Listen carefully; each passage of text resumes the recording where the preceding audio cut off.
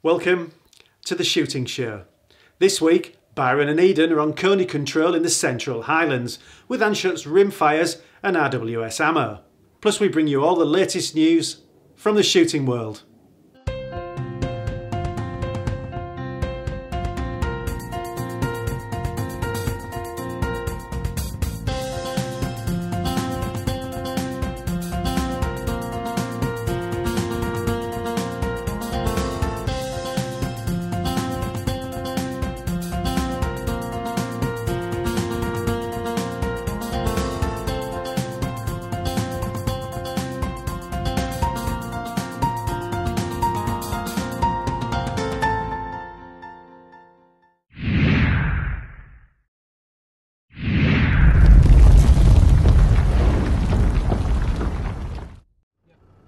It's 24-hour pest control as Byron and Edan line up for a night and a day of furious rabbiting.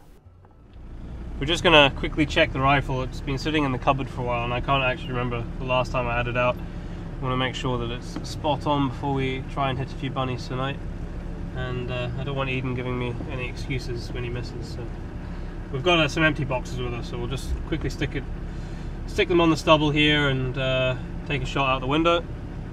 Hopefully it's bang on and then we can get to it.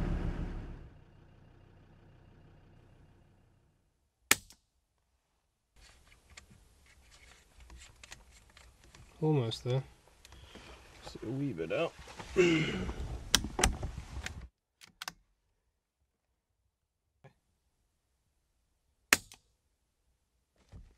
hole, that one.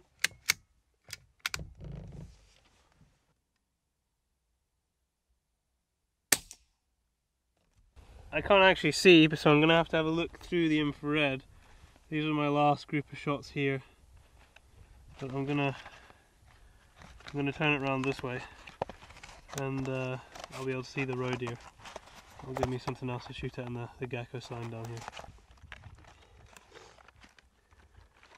Before long, Byron's happy with his zero, and the bunny control mission can finally begin. I think this is the first time we've been out just for rabbits for a long time. Yeah. Normally Mr. Fox is the key attraction of the night. But the bunnies themselves are infuriatingly absent, with a thick mist making matters worse. In fact, it's beginning to look a lot like a blank. There's not a lot in the way of rabbits here, but that's a good thing. And we just got to keep on top of the few that are here. Make sure the farmer stays happy. Final port of call. See if we can salvage the night. We should see something up here, but the mist might be bad when we get up on the top of the hill. Do you want to give a wee shine in here?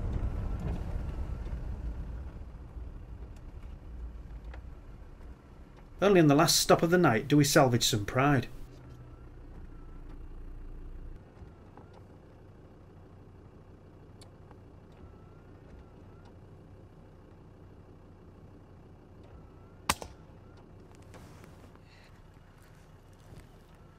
Not going to be a totally fruitless night. One. Better than none.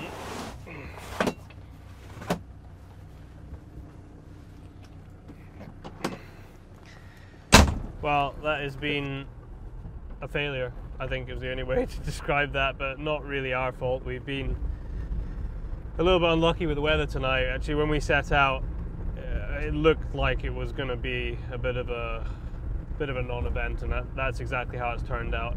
So we're going to go home and come out again when the weather's better. Put the kettle on. Yeah, put the kettle on, time for a brew.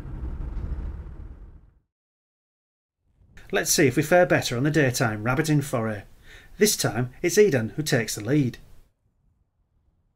I was out with Byron earlier in the week, with the lamp, but the weather was pretty abysmal and we got one rabbit.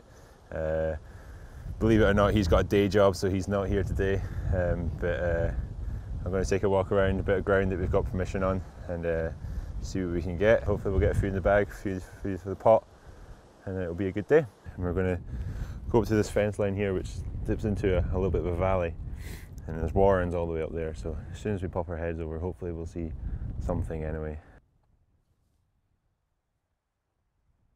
So we've just come into the valley now. There was a few down here. There doesn't seem like there's much activity. It's quite a horrible day to be out for a rabbit. But as you can see, the valley goes up. There's lots of rabbit activity, warren-wise. So we'll just go on and see what we can see. As we reach the fence line, it turns out we're in luck. A single coney provides the perfect opportunity to get off the mark.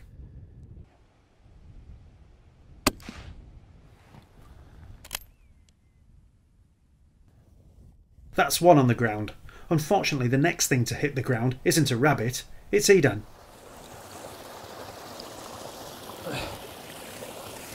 As you can see, we've had a bit of an accident. Well, I've had a bit of an accident, but so we're going to clean the rifle off a bit. And then as I went in, I felt it knock a wee bit, so we're going to take a test shot to check that it's still zeros. And then I'll try and clean myself up a bit and then continue on.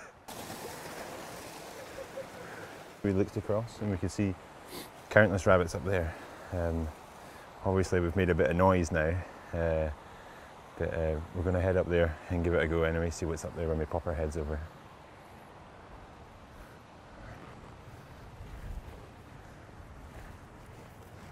Finally completing the clean-up and test shot, we find the afternoon's nearly over, so we'll need to be quick if we want to grow the bag further. There's one just up here, so we'll crawl to the top here. It's like literally 5 yards away, so we need to be really quiet. With a coney in his sights, it's time for Edan to prove he's good for more than just falling into puddles.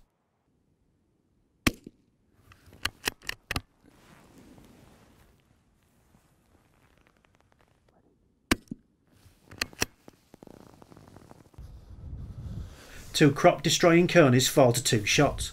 Now things are finally picking up. Let's see if we can keep it going. We've come 100 yards along the valley. We're just going to head up this bit again, pop our heads over, see what we see, shoot what we see. So we're just going to go off the top here, and hopefully there should be plenty more of them out.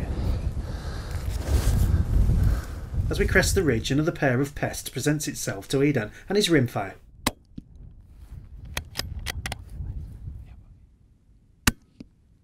We just came to the top of the ridge here, and there was a few rabbits sitting really quite close, but we came in quiet enough and managed to knock down a few.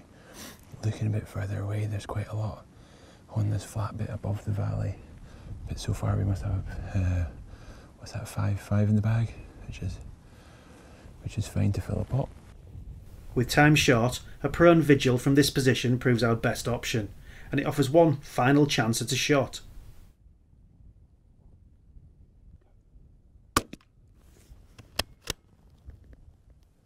So that's us done for the day. We had a bit of an incident in the middle, but that didn't stop us.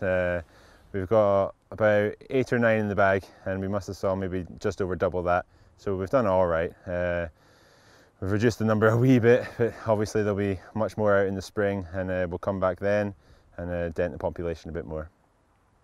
It's not been the biggest bag in history, but still a memorable pest control excursion for the boys when all's said and done.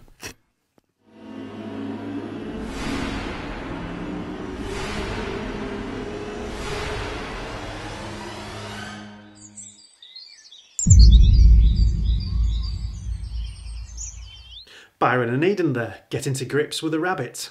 And now, the shooting show news. This is the shooting show news. The shooting world has come together to respond to a number of attacks on our livelihood and our sport. First, BASC responded to a number of anti-lead shot comments made at a meeting of academics in Oxford. 2 speakers said lead affects between 50 and 100,000 waterfowl, but BASC pointed out that this was little more than guesswork. Chairman Alan Jarrett said there's no justification for a lead ban. And BASC has also produced a guide for shooters in the wake of the EU's plans to tighten gun laws. The association said the 5-year ceiling on certificate duration was the main area that might affect shooters in the UK. And some semi-automatic rimfire rifles might get caught up in the new legislation, but semi-automatic shotguns are likely to stay unaffected. BASC said a separate legal instrument and not the Firearms Directive should control gun laws across Europe. A new country sports newspaper is making its way across the UK. The Game Fair Gazette is full of shooting, fishing and gun dog content and is getting widespread release in the run-up to next year's UK Game Fair. Its publishers have said it's the field sports equivalent of Metro. Get a copy for free at your local shooting ground or gun shop, fishing retailer, equestrian centre or outdoor clothing retailer. And visit ukgamefair.com for the latest on country sport's new flagship event. A new Crime Stoppers campaign is aimed at halting poaching in the countryside. Stop Poaching, originally developed by Devon and Cornwall Police in conjunction with the local gamekeeper, has now had a nationwide release. It encourages people to get in touch if they know anyone who poaches deer or fish, trespasses with dogs or firearms, or handles illegally shot game meat. If you're a gamekeeper or want to keep up with all the issues affecting shoots, don't miss iShoot magazine. And finally, the International Shooting Sports Federation has set up an extra Olympic qualification event at the last minute. The new competition in New Delhi takes place at the end of January next year, and it'll give away 35 Olympic quota spots, after the Asian Shooting Championship in Kuwait had its Olympic status revoked. With less than 250 days until the Olympics, Great Britain is on course to send 6 athletes to compete in the shooting events in Rio. That's with the Shooting Show news. Well, that's it for this week. Thanks for watching. Please like us on Facebook and follow us on Twitter. And if you're not a member of BASC, it's time to join now. BASC, looking after your sport, looking after you. This has been The Shooting Show.